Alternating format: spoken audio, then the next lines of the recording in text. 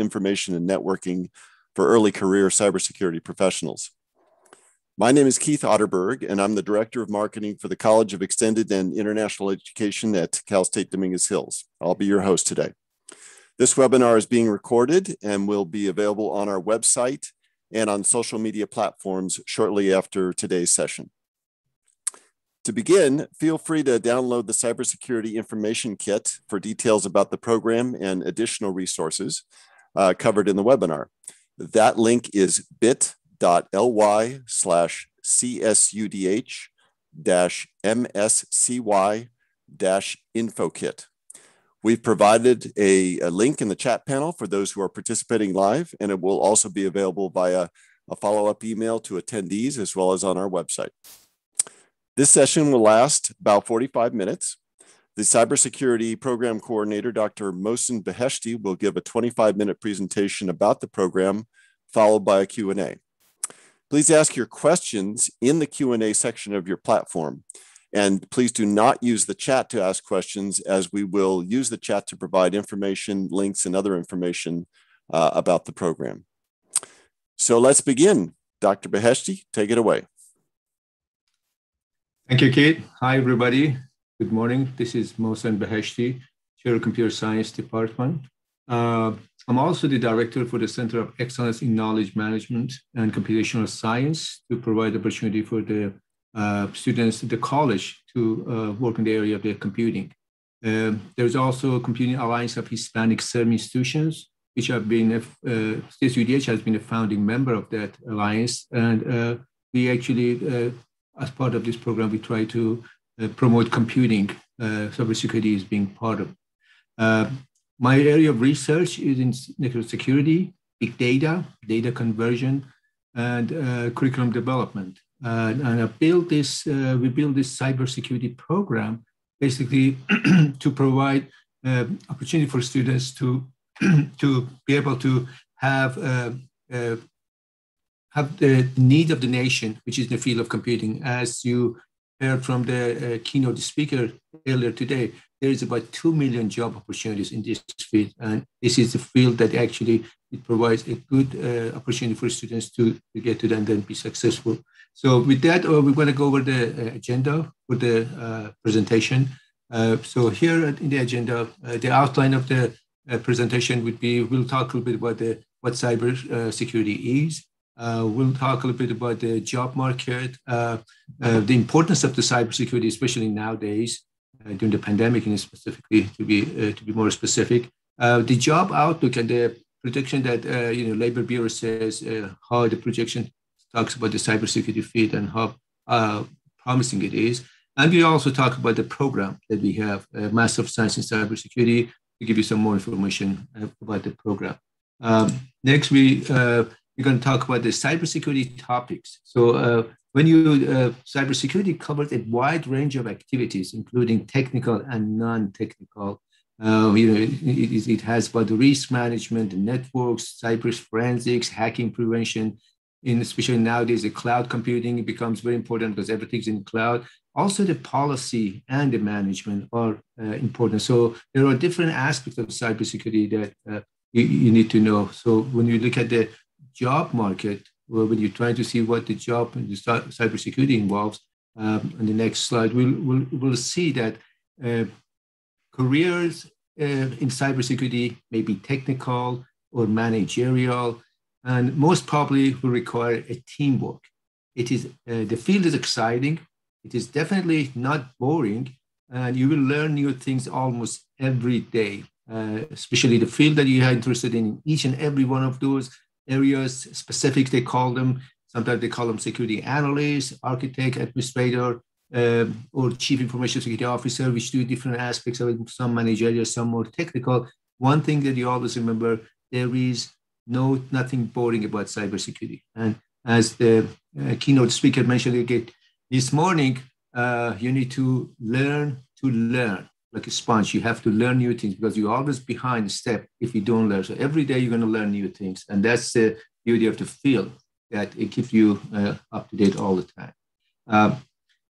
Cybersecurity field has one of the best careers for years to come. So as you see, this projection is about 31% increase between 2019 2029, and that compared to other fields is quite impressive to see how it is. And even with the pandemic and things that's happening, I foresee that that's going even higher than what you see right now. So if you try to look at the demand, the workforce demand here, you will see the number says it all. We're talking about the 300,000 job opportunities on field in cybersecurity. But I just heard from the keynote speaker today that is talking about 2 million job opportunities nationwide or worldwide to be exact. So there's a huge opportunity again about the cybersecurity. But even in this state here, we have about 35,000 job opportunity. And even in the area that we are here, LA, Long Beach, Anaheim area, there's about 10,000 job opportunities. But these opportunities are for those who actually know the field. So you need to apply to this field to be able to know how to do the cybersecurity activities. And that's why there is a program that we have, the certificate that we have to actually making sure that you are up to date and you know how to use these skills to be able to work and succeed in your field. So looking at the growing needs, as I mentioned, cybersecurity will grow by up to 10% in 2021. It's going to continue as the range of the threats broaden, new vulnerabilities emerge, and the frequency of attacks increase. So in a best case scenario, it's going to be 10% increase. In a worst case scenario, it's going to be 6-7% increase. So always there is an increase, no matter what you say, no matter how you look at it.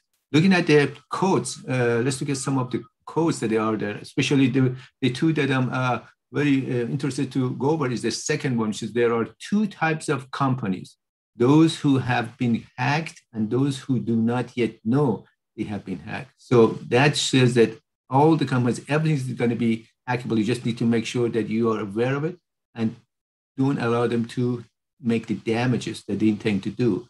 And the last code that if you look at it says it takes 20 years to build a reputation and few minutes of cyber incidents to ruin it. And that shows against the value of cybersecurity and this field and how important it is for all the companies to have someone in cybersecurity in the field at their business, because it is actually makes or breaks the company. Losing the data, everything's about the data. Losing the data, that means the company can go away. So this cybersecurity field is important, and you need to be consider yourself. You are actually have a big responsibility under your belt, taking that job. So you need to make sure that you feel comfortable and having the education and taking the courses and taking the needed certificates that actually prepares you for the area that you're going to. Last year, our program won an award for being the best for its curriculum, being effective and being affordable. So our program, we're going to talk about it toward the end of this session, but there are actually huge demand here because of the program that we have, because of the communication and connection we have with the industry and other activities around us. We have ongoing activities in the cybersecurity. We have a LA coalition. We work with them. We actually develop some programs as part of the cybersecurity with them. We are actually with the conferences that we had, this being one of them, and there is a GMIS, Great Mind in STEM, which is part of the CASI conference we have every year. We took students of ours over there, and out of 14 students that we went there, 12 of them got job right there and then, because that's a venue for the recruitment. So we actually, as part of this program that we have here, not only we educate, we also provide opportunity for the students for the internship and employment opportunities that comes up. The one other thing that we have here is about the students here are very active at CSUDH. We have a number of clubs, cybersecurity club, CASI club, and as you know, this torohack conference is actually being driven and hosted by students. So that shows the dedication and commitment of the students that we have, and also we support them through the process by, as I say, going through these conferences, these alliances that provides opportunity for you to find a job, or actually if you want to continue with the education for the PhD and go beyond. So those are all some of the side opportunities that you have, not only with the program that you have, but also supporting for the students to make sure they are successful in the field that they studies. So if you look at the faculty expertise, which is going to be the next slide we're talking about, cybersecurity covers a wide range of areas, and the faculty expertise could be in technical, managerial, policy, in the research, and of course there are different real faculty with expertise outside of the academia, like in the industry, or some of them actually have their own companies. So we have actually faculty teaching our classes that have different expertise and trying to provide that knowledge to our students to make them ready for the workforce. If you look at the cybersecurity faculty that we have here, we have a team of knowledgeable, experienced, and dedicated instructors. Some of them, as I mentioned earlier, they do heavy research in cybersecurity. If that's what your interest is, they actually, some of them own companies in cybersecurity that can share you with their experience. And another thing that we have here, actually, we have some of the students who are in our classes are actually themselves in the field of cybersecurity. And you can actually gain knowledge from them. And at the same time, they provide you with the opportunity to actually, sometimes there is job opportunities at their company and they can tell you. So there is a lot of activities going on. I mean, if you notice, students that we have as part of the program, they've gone to high-tech and some non-tech companies that require, as I said, cybersecurity, like Microsoft, JPL, Stanley Healthcare, Bank of America, Northrop Grumman. These are some of the companies that actually hired our students, and they're happy with their performance, and they continue to recruit our students. Looking at the program, we constantly update our curriculum. The reason is the field requires us to do that. And we are constantly bringing new courses or adding new modules to the program. But in general, the program is a 30 course or 30 units or 10 course program. It might take you a year or a year and a half, depends how you want to go. We offer courses in spring, fall, and summer. So there is 6 courses that are considered to be core courses, the one in the red that you see, and the yellow ones, there are elective courses that actually they allow you to focus in the area that you're interested the most. So you take 4 courses from the list of electives, and you need to take the 6 core courses, and that would complete your degree in cybersecurity, Master of Science in Cybersecurity here at Dominguez Hills. If you look at the advantage of having a master in cybersecurity, you will see the Master of Science in Cybersecurity provides you with 2 years of experience, keeps you current in the field, and you will be doing practical work in the field. That's basically what we provide you with the Master of Science in Cybersecurity. So when you try to apply for a job, getting the master, that means you have 2 years of experience. And some of the companies, they do require experience, and that actually could actually be answered to that requirement for the job opportunities.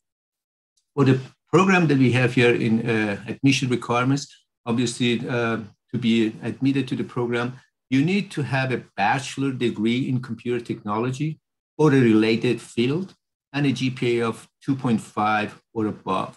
Of course, this is for the students who are in the field of computing. But if your degree is not in a technical degree or a computer technology, then you will be required to have some leveling courses.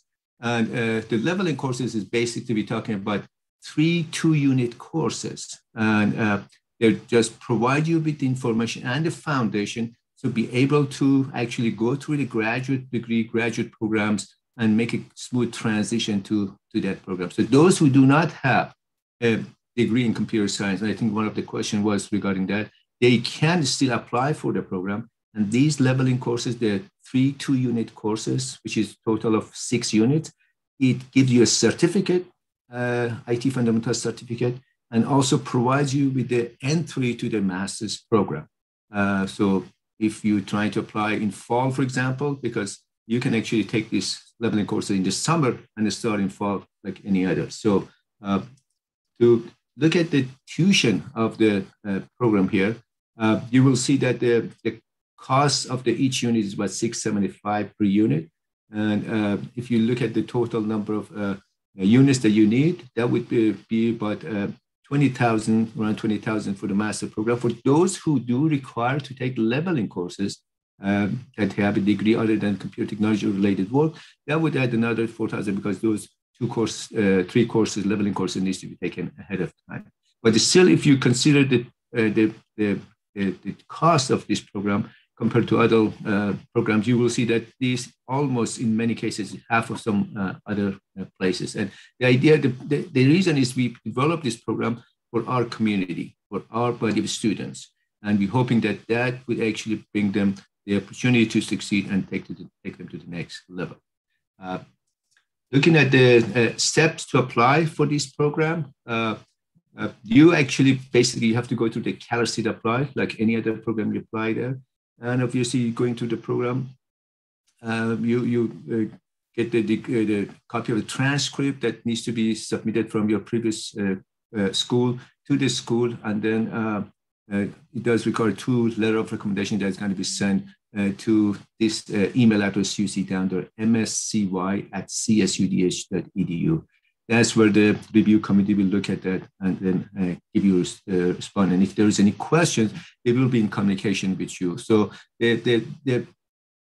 be careful to, what I'm saying, just feel free to contact us at any time. We have this information here.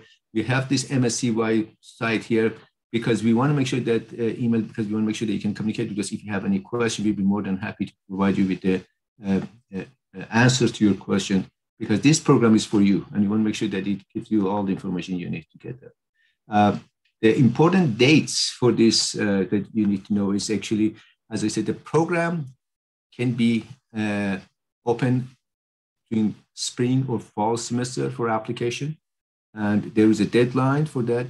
For the spring is August 1st. And for the spring, and that's the starts the application and it ends in November 15. Remember, November 15 is the deadline for the application. You still have a few more weeks to actually, if you have some missing document to be sent out. So we make sure that between this range of 1 to 15 for the spring semester, you do finish your application. The same goes for the fall. January 15 to July 15 would be the time that you can apply for the program for the fall semester. And of course, a few weeks after 15, you still have, if some documents missing, you can actually send it out and get this done. Again, any question you might have, you can actually contact us through the contact information here. Send the email to mscy@csudh.edu. That comes to me and the committee, and we'll be more than happy to answer any questions you might have regarding the program. I think with that, I've kind of concluded the information session here. And if there is any questions, I'll be more than happy to answer. I think Kate is going to take it from here, and I'll be more than happy to answer any questions you might have. Very good. Thank you very much, Mohsen. That was a very comprehensive and fast-paced presentation. I know it's a lot of information covered. And so if you have any questions for us, please, again, put them in the Q&A, and we will get to as many questions as we can. So Mohsen, I'm going to direct most of these to you. The first question is regarding math preparation. Is math preparation included in the program, or is there any preparation that they need prior to getting into the program? So depending what math you have, the math requirement for the program is statistics and a little bit of the algebra. So what we have in the leveling course, the first leveling course that it has, it actually covers the math requirements that you have. So those 3 courses that you have, the first one covers a little bit of the statistics and math requirement that you need for the program. So if you don't have a math necessary to get to this program, that leveling course, first leveling course would take care of it. But the program itself does not have any math inside the graduate program itself. Very good. So if you're feeling a little, the takeaway is if you're feeling a little insecure about the math, you should take the leveling courses in order to prepare. Yeah, I would recommend them to communicate with me and let me know what level of math you have and tell you what you need, if you need it or not, because this is a cybersecurity. It it depends which area of the concentration you have, and the math requirements, as I said, is not as heavy as you trying to develop the program, because it's more about the technical aspect and learning the code and learning how to do to use the tools to keep the system secure. Okay. So a related question, what sort of programming languages are taught in the program? We are using Python because we see that Python is one of the languages being used. And we actually add a new course, automation and cloud, that actually goes even further. We do a little bit of Python in the leveling course, but we added some more in one of the elective courses to get you a little bit more in Python and how to do the automation. Because again, as I said, we see what is needed and what needs to be added when we add new modules or we add new courses. And that new course that we add, we make sure to re-emphasize the Python language, which is being heavily used in this field. Okay. Next question. For people who hold a bachelor's degree from a country other than the US, how do they know if they might qualify for the program? The international students, like any other program, they have to apply through the, so there's maybe I misunderstood. You have the degree, which is international, but probably you are not international students. You actually, because you had a question right now, so I'm assuming you are here in the States. What you need to do, you need to submit your transcript to be evaluated. And then if you have your bachelor degree certified by the school, then I think you should be okay to apply for the program. Okay. And then the same sort of procedures apply if the bachelor's degree was in something outside of computer science, then they need to take the leveling courses. Yes, yes. Okay. Again, if we look at even the computer science, if you are in computer science, you might not having the cybersecurity courses. So we look at the transcript. You might have a program that might be computer science and has no security course. You might need to take a leveling course also. Computer technology is the program that covers all those security courses that are covered in this leveling course. So we look at the transcript and we'll give you the information that you need. Okay, very good. So I know that the program was on campus prior to the pandemic, and so right now you're conducting the courses online. Do you anticipate that you will be on campus for the fall, or is that still up in the air? For the fall, it's going to be online because it still is not sure. But starting spring, we are hoping if things goes well, it's going to be in hybrid. I know that a lot of students do want to have interaction, and we want to make sure that we have both options available, meaning that we do a hybrid session, that they do get the opportunity to come and do face-to-face with the instructor. But also, I know many of our students are working class students, and they want to make sure that they have some time they can do from home. So we get both of those options available. So it's going to be some kind of hybrid program, hopefully starting the spring semester, if everything goes well. Okay. If a student has a undergraduate degree, do you recommend that they get out in the workforce and work for a few years before going back for their master's, or do you recommend they go straight out of their bachelor's into the master's degree? So this is a good question.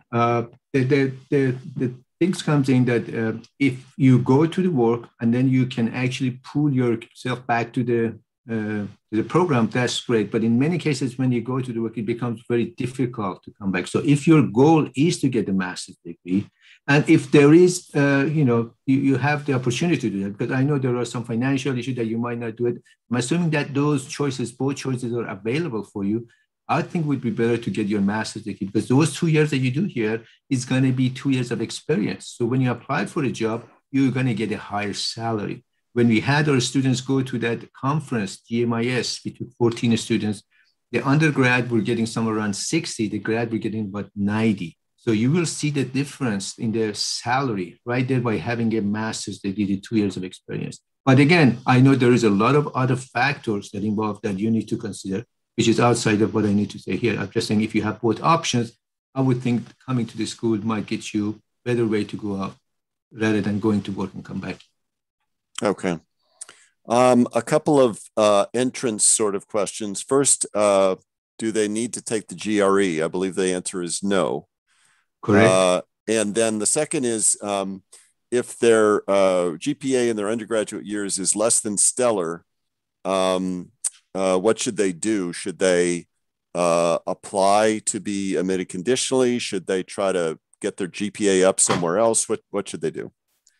So there are sometimes students that, we don't admit students under 2.0 definitely, but if you have hired, the committee reviews that. So if we see the committee, your letter, we look at your letter too. So if your GPA is a little bit lower than what requires, I would highly recommend to write a letter and show your commitment and the justification to a personal statement. And if committee sees that there is potential, we will communicate with you and see what we need to do to get you there to the program. So there is opportunity for if you are not 2.5, but you need to make sure you provide a statement for the committee to look at it and be able to start the conversation with you. Okay. Next is questions about international students. First of all, the cost. The cost is the same for international students and for domestic students. Correct. And then the other question is the application process different? It's a little bit different, but you're going through Cal State Apply just the same. So the Cal State Apply will tell you what you need to have in terms of, and our international staff will be in touch with you in terms of visas and other documentation you might need. Yeah, I suggest whenever you send me an email to the MSCY, and if you didn't get any reply, I'll connect you with the international, and they are really quick in responding to you. Anytime a student international sends me an email and he has some question, I send it to the international office, and they quickly respond, right within an hour, I would say. I mean, they don't even get to the next day to respond and ask you what it is that they can do for you to answer your question. So yeah, there is actually a team that can assist you to make sure that all your questions are answered. Okay. Next is more curriculum based. Is there research or project within the curriculum? Yeah, the last course, which is a master's project, actually requires you to do a capstone or a master project that whatever you learn through that 9 courses or 27 units prior to that, you get that knowledge together and then you try to develop a project. The idea is for you to learn, because when we talk to the advisory council member, they say what they need from their employer. They want to be able to communicate, they want to be able to present, and they want to be able to actually do some work from start to the end. So you're going to do a project from start to end with the help of the instructor and the guidance of the instructor through the process. And then you will do some presentations, you're going to do some write-up, and that actually provides you with the experience that you need to go to the workforce, to the real world. A lot of cases, those report that you generate becomes actually a good indication for during the interview to show that you have done a work from start to the end. And that's what they want. Remember, you go to work, they tell you, I have this problem, solve it. So you need to figure out the hardware, the software, the tools, and how to do it. And that last course that you have, massive project, provide you with that practice to be able to see what is that you need to do and what are some of the obstacles that you need to face, and then be able to actually solve. That is problem-solving skills that you get them all at the end. Okay, great. I'm going to answer a couple questions quickly. Do we send our personal statement to mscy@csudh.edu? The answer is yes. What is the acceptance rate for someone that does not have a computer science degree but completes the leveling courses? The idea is we work with you. Is basically we have actually, remember that we developed this program, this massive program, because we want to make sure a lot of students are actually want to be able to get to the field of cybersecurity.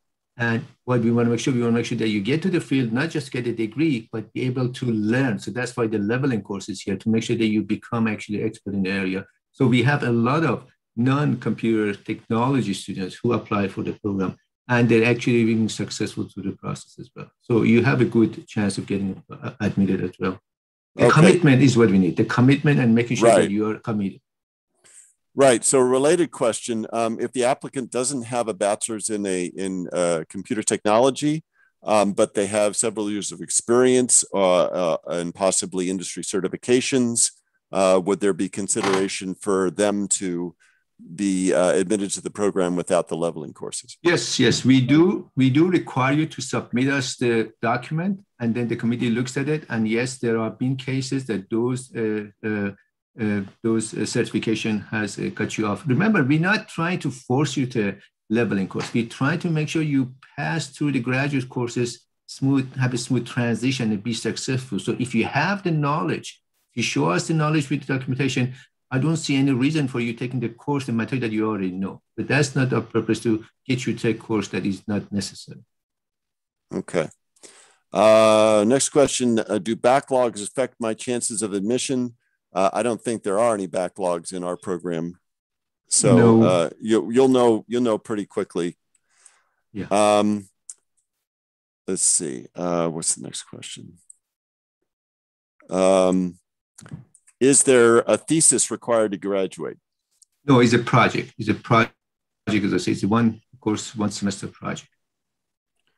Thesis usually means a year-long activity, and that's not what we have. Right. Let's see. What are the payment options available for the master's program? Well, payment is due for each course as you enroll in it or as you register for it. There are different financial assistance available through Sallie Mae. There are student loans, and ISSE also has scholarships available. So there is some financial assistance that's available. Let's see. Let me just read this one. This article showcases IBM and their desperate need for security professionals. I've read that the pandemic has just amplified the urgency to find talent in this field. Are there partnerships with entities like IBM or projects within organizations like this that may be experienced as part of the coursework? We, as I said, we have some of our faculty who are actually in the industry, and they tell you what's going on. On the undergraduate program, we have 2 courses which has IBM like mainframe activities. But for the master's program, we actually talk about a little bit more general and talk about the tools that they need to be done. But if you're looking at the IBM, remember what even the keynote speaker said, the certificate. And those certificates, many of them has nothing to do with the IBM. It has to do with how to keep the system secure and cloud. And cloud is something you need to learn how to do to secure no matter what mainframe it is in. So the answer to your question, we don't have any specific, but there is some of the notions that the instructors bring up regarding to the IBM activities that's out there. But it's not a course just dedicated for IBM. Got it. Okay. From an international student, is this considered a STEM degree for the purposes of OPT after graduation? Yes, it is a STEM program. It's a Master of Science. Okay. So it would qualify. Let's see. International students, do they need the TOEFL or the IELTS to get into the program? I believe they do. That's a school requirement. Yes. Okay. Somebody's asking, can they take all the elective courses?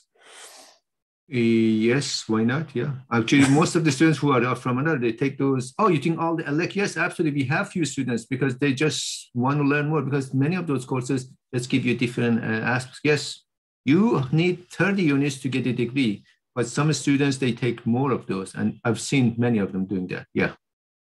Okay. Okay, great. Let's see.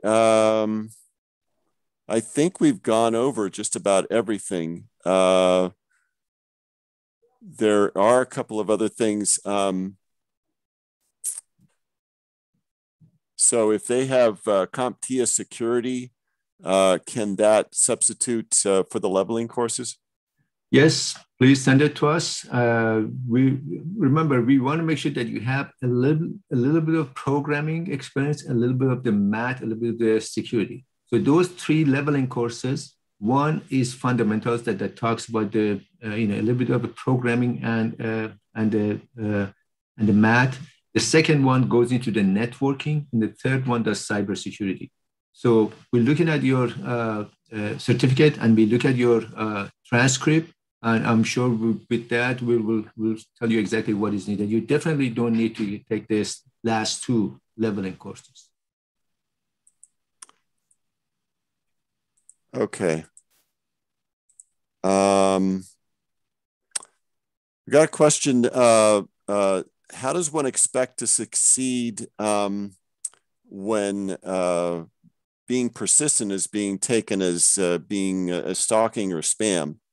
I guess they're asking how to stay positive in the job search. Yeah, you need to be positive. I mean, I've talked to the Google.